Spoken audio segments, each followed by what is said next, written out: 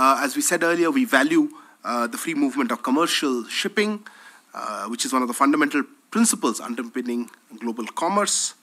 We are carefully evaluating all aspects of the unfolding situation in that region. Our defense forces are taking necessary measures in this regard. We clarify that India is not a part of any multilateral initiative or operation presently in or around the Red Sea. Hello viewers, welcome to Beyond Borders. Today we are diving into the topic that has been making waves, the Red Sea conflict. Since mid-November, Houthi rebels in Yemen have been strategically targeting commercial ships in the lower Red Sea, creating ripples across the global trade. But that's just the tip of the iceberg. How did the ongoing Gaza war find a new battleground in the Red Sea?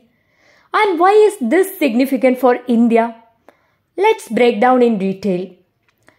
Before we delve further, let's kickstart with the backstory. Who the Houthis are.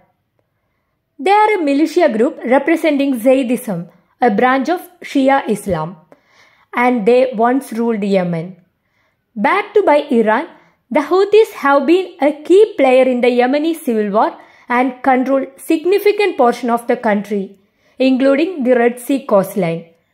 And now they are flexing their influence globally, shaking up the trade landscape in solidarity with Gaza and against Israel. Now picture this, the Red Sea with its Bab-el-Mandeb Strait. It is not just a body of water. It is like a superhighway for international trade.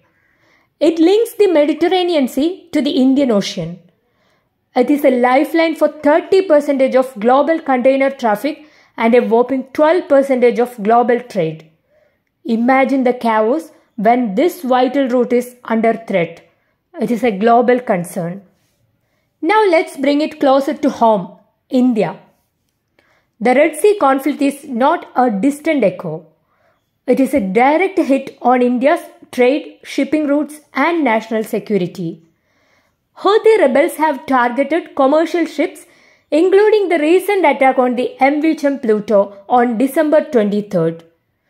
As these attacks escalate, India is closely monitoring the situation.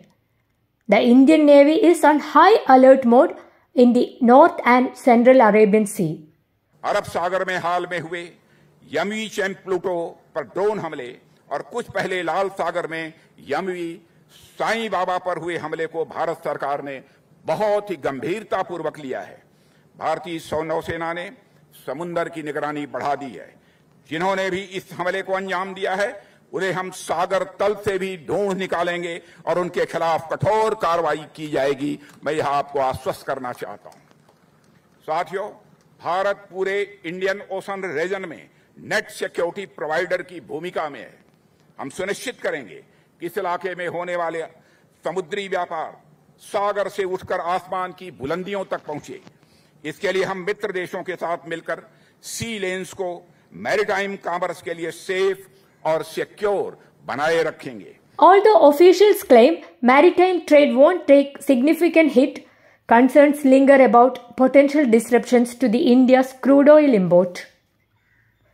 India heavily relies on the Bab-el-Mandeb Strait for crucial resources and trade connections. Houthi attacks are sending shock waves through Indian trade, especially with the Middle East, Africa and Europe.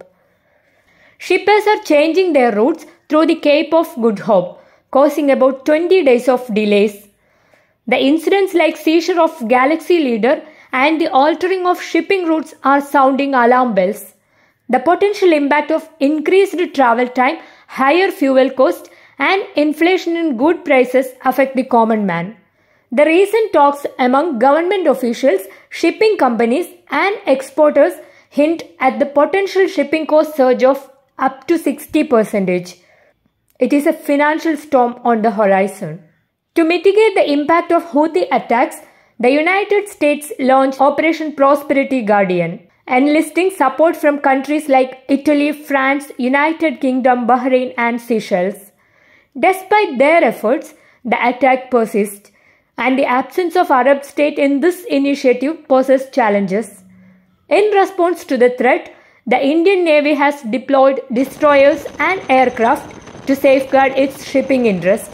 As the Red Sea conflict poses significant challenges globally, more extensive coordination with partner countries is essential for long-term stability.